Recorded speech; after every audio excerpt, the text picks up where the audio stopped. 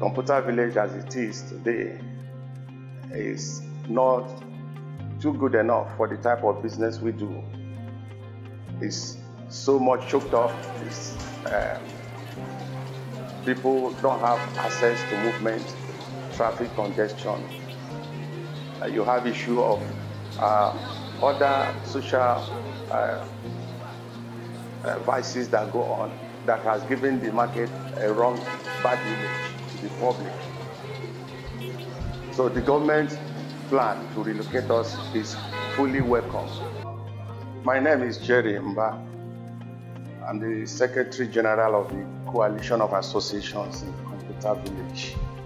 And I also serve as the Secretary of the Computer Village Representative Committee, the committee in charge of ensuring that every group, every business operator keys into the project of the Katangowa.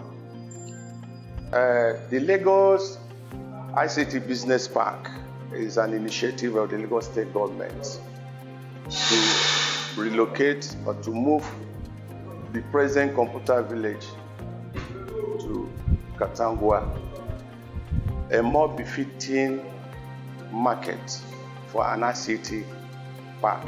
Computer Village is the largest ICT hub in Africa as an international market.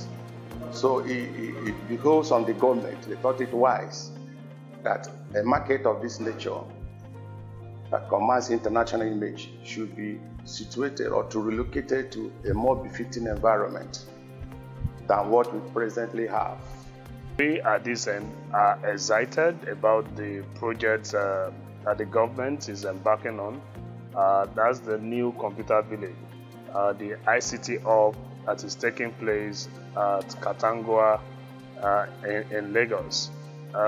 It's going to afford our members the opportunity of working in a dignified environment, as the present environment is very choked and is not well planned, and it's been taken over by all sorts of negative things,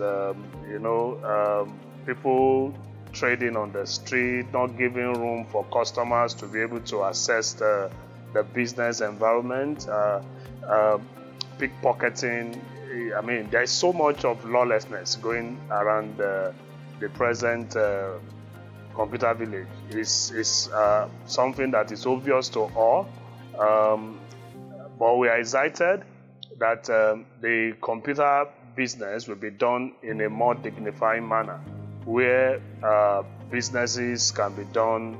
We have a large car park, having our customers coming from all over West Africa without fear, because this new project we also house an hotel, and different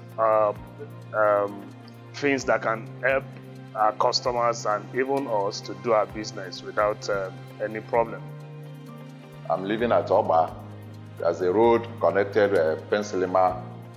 At the end of the day, I found out that that road was kind of designed in order to help Katangowa to be easy accessible.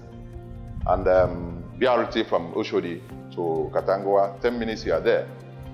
So government are doing a lot in order to make it realistic around there, because we have visited there with our members and some stakeholders and seeing what government is doing. All the roads linking to Katangowa around, in and out, they are doing a lot of work there.